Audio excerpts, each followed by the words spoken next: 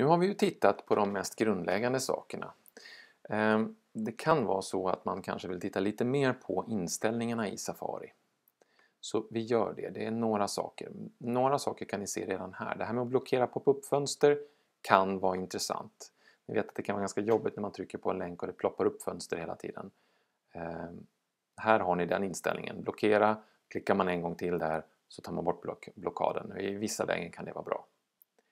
Privat surfning, vad är nu det då? Jo, om man vill surfa runt på en dator utan att det syns var man har varit så aktiverar man privat surfning. Det kan vara bra att kunna göra det ibland. Om man bara vill tömma minnet som kommer ihåg var man har varit och också kanske minns en del inställningar och sådär, så kan man göra det på töm cache. Har vi där, och då säger man bara töm cache-minnet. Det är bra att göra ibland ifall det har blivit en uppdatering på en sida om man inte ser den uppdateringen. Återställ Safari. Om man får allvarliga problem med Safari kan man välja den, för då rensar man alla inställningar. En liten varning bara. Det betyder också att man rensar bort lösenord och sånt där. Här ser ni, om man väljer den så kan man då rensa historik, nollställa allt möjligt. Här kan man då kryssa ur då om man saker man inte vill göra. Men den där kan man se upp lite grann med. Den ska man bara använda om man verkligen får problem. I övrigt tycker jag inte att den behövs. Men om vi tittar lite grann på inställningar nu igen då. Det här allmänna, det har vi ju tittat på. Utseendemässigt är väl inte så mycket att prata om. Det har att göra med standardtypsnitt och sånt. Bokmärken. Här kan man göra inställningar då som vi inte behöver orda så mycket om. Flikar. Det var det här vi gjorde. Vi kommandoklickade för att öppna en länk i en ny flik. Och sen, som ni såg, så aktiverades ju inte den fliken direkt. Jag fick klicka på den. Vill man att den ska aktiveras direkt, ja, då väljer man aktivera en ny flik eller nytt fönster när det öppnas. RSS kan vi strunta i så länge.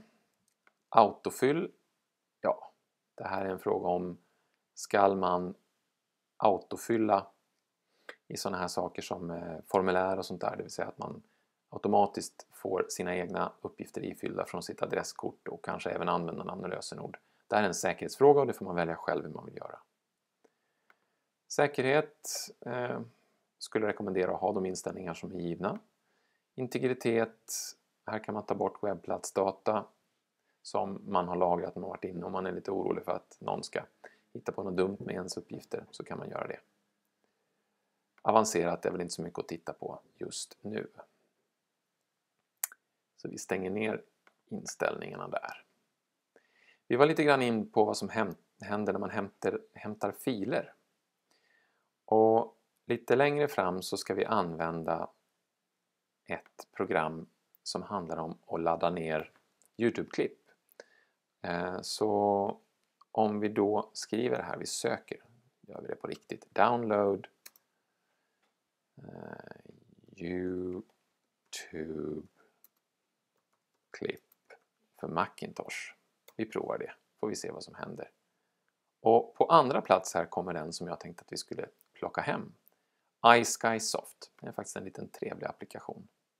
Klicka på den. Och här står det lite förklarande text vad det handlar om. Och vi tycker det är jättebra och vill ladda ner den. Så då trycker vi på download här då.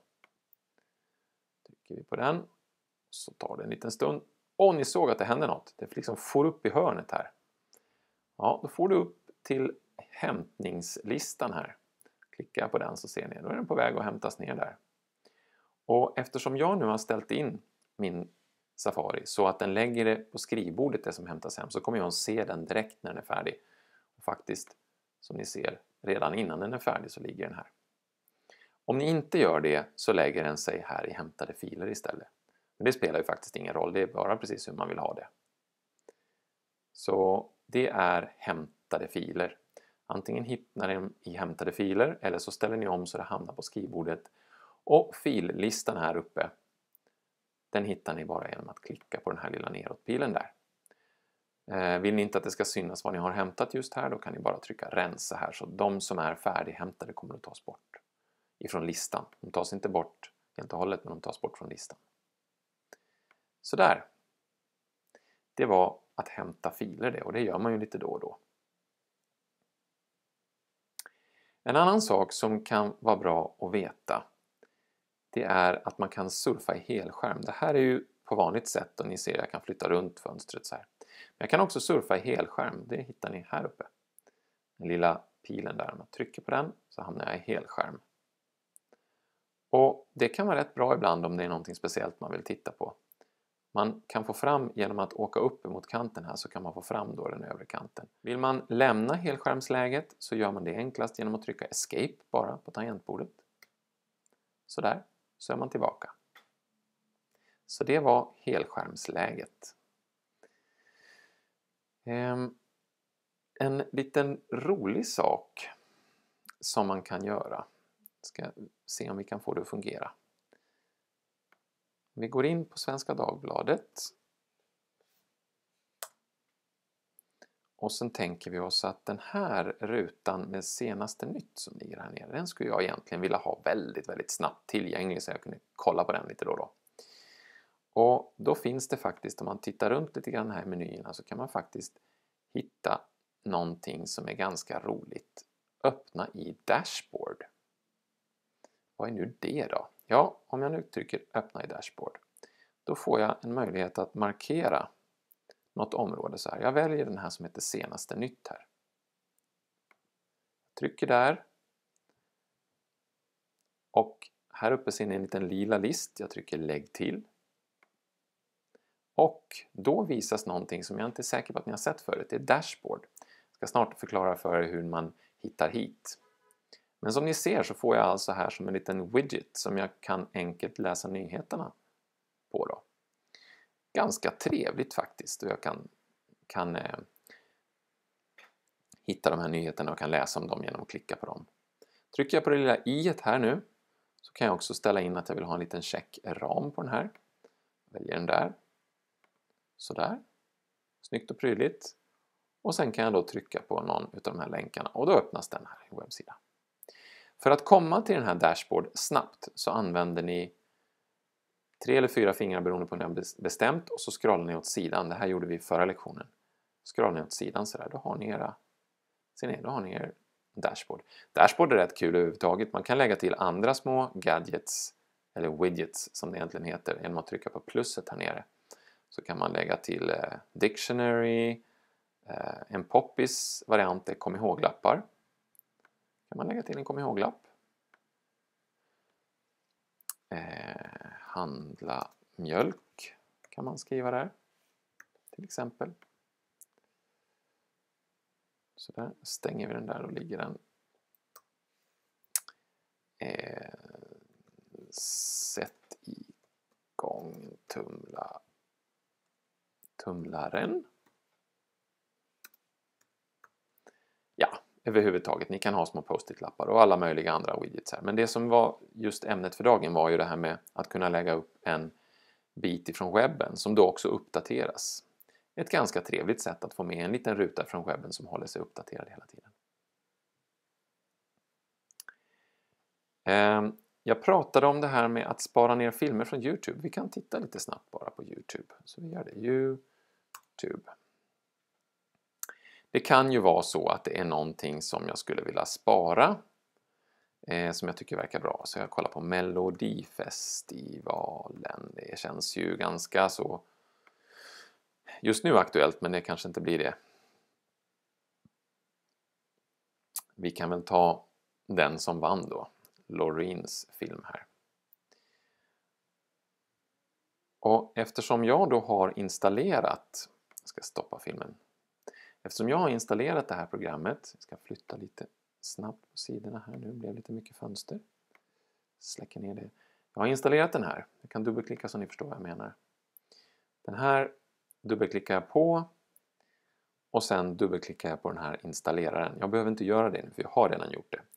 Men om ni gör det så får ni alltså installera den här nedladdningsfunktionen. När ni gör det bör ni inte ha Safari eller de andra webbläsarna igång. För, ni får visserligen en varning om det, men det är lika bra att stänga av innan. När ni har installerat den där i alla fall så är det så att när ni ställer er ovanpå en YouTube-klipp så här så ser ni att här uppe poppar upp en ruta där det står download. Klicka på den och här kan ni välja vilken kvalitet ni vill ladda hem den i. ladda hem den i 480p. Det är inte så stort, men det går ganska snabbt. Och när ni ser det som då händer, det är att det här programmet iSkysoft Free Downloader öppnas och ni ser filmen laddas hem.